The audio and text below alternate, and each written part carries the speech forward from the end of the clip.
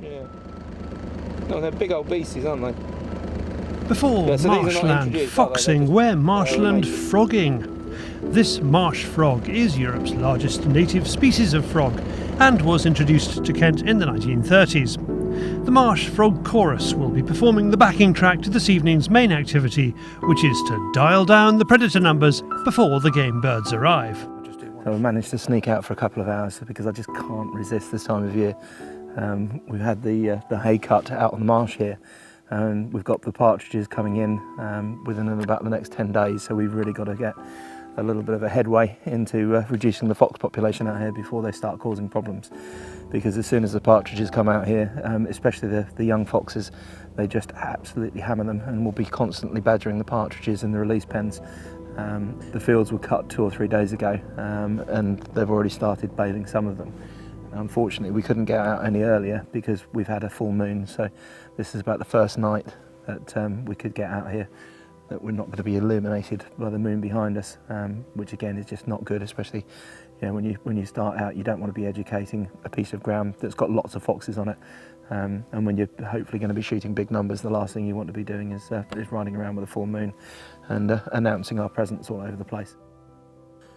Before we hit the cut grass fields, Roy needs to check zero. He's been given a Mauser M18 with Minox scope and a front-mounted pulsar night vision unit to test, but he needs to be satisfied that all are in tune. So what we're going to do is we're going to shoot with the lamp to start with, just to make sure that we're on target and see where we're going. And then once I've got the rifle zeroed and I'm happy with it, then we're going to transfer over to the night vision, and hopefully we should be shooting in exactly the same spot. So let's see what this little old Mauser can do.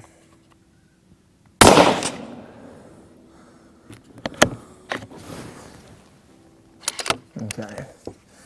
With 3 shots we are smack on target, so theoretically we should just be able to click on the front mounted night vision. We've got a housing here that just locks down in position like that with a shim underneath, so that's nice and tight and firm on there. The only thing obviously you just need to make sure is you've got enough clearance with the mounts underneath so it's not interfering with your barrel, which this has. And then it should just be a case of locate that on, lock it into position, and we shall turn it on and see what we get. Okay, so we have got pretty much where we need to be on there, so we shall load up and see if we can find some foxes. With the kit singing in harmony, Roy hits the harmonica call. Nothing. Not a sausage. He swaps to the willow call and possibly discovers a bit of old sausage. You can tell the calls have been sitting in my pockets for a little while. I don't know what was in there.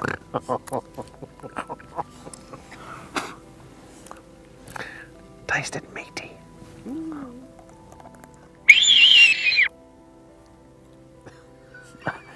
There may even be a dead sparrow in there.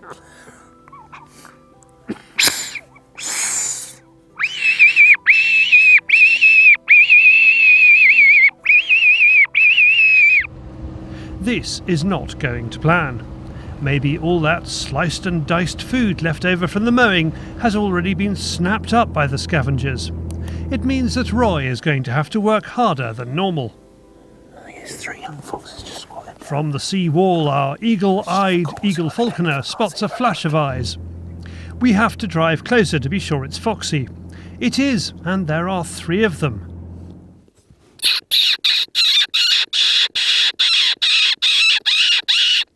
So one's just come up behind, yeah. That one that's coming forward, I'm looking at that one, yeah. The one that's coming up to us.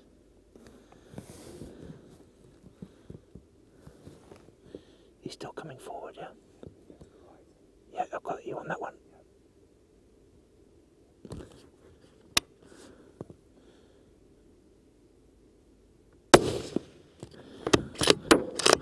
Where's the others?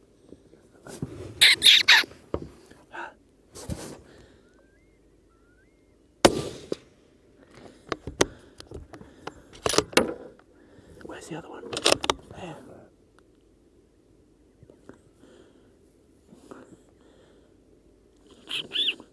Stop.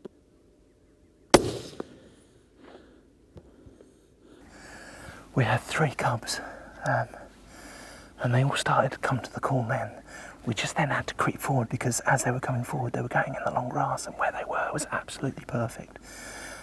Because we could just see them through there. If they came any further forward, then we would have lost them in this particular patch. So we just crept forward, just did a few little hand squeaks, and got their interest, and that was it. So we managed to account for all 3, which is absolutely spot on. I mean, that's what we try and do. And again, that's the lovely thing with night vision, because you can just put it on it, they don't know what's going on. There's just a few bangs, and then you can account for the litter pretty quickly like that. So we didn't educate all 3 down. Again, absolutely perfect, because we're within about 200 yards of where one of the partridge pens is here, so they would have really caused us problems, that little litter. I think the problem is where we are a few days later than when they've cut. I think they've probably been out on the cut fields, they've been in there, they've eaten pretty much everything that's been cut up when the hay's been made, and now they're all venturing back into the long grass and starting to hunt again. But again, we just couldn't get out when the grass was cut because we had full moons. So this is about as good or as close as we could do it, because we've got a nice dark night tonight. But as I say, not a bad start. We're cracking on to the evening now. At least it's cooling down a little bit. When we started out, it was still roasting hot. We've got a nice cool breeze coming in off the sea now. So it's taken the sting out of the heat a little bit, but hopefully we can find a few more. I'm freezing. You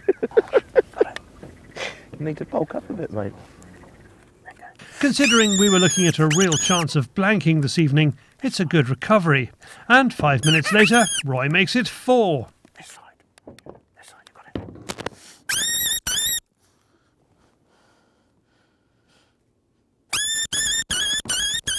You want it? David? You want it, yeah?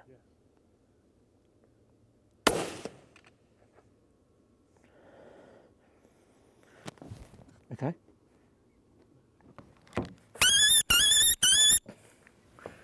Excellent. Well, that was a tricky little one. That kept us in suspenders. That kept us in suspense for a long time.